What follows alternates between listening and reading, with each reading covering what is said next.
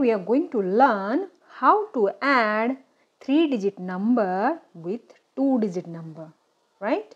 When you are doing 2-digit with 2-digit, that is easy for you, right? And if you are in grade 1 and want to learn how to add 2-digit with 2-digit, then please check in the description about the link how to add 2-digit with 2-digit. Okay, today we are going to learn 3-digit with 2-digit number. Okay, so 3-digit means how many places are there? Hundreds, tens and ones.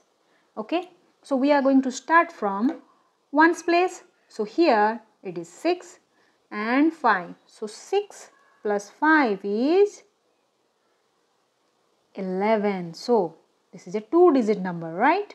Goes under ones place because it is in ones place, and another one is under tens place. So we will carry that 1 here and we will write plus 1.